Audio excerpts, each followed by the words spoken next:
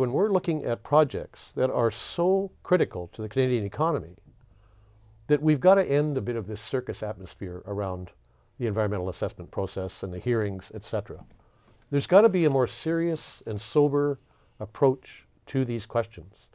It should be fact-based, and I think you have to work at it. And I'm not kidding myself that because we live on the west coast of Canada and it's so beautiful that you wouldn't automatically get a resistance to pipelines, oil pipelines, or other kinds of activities.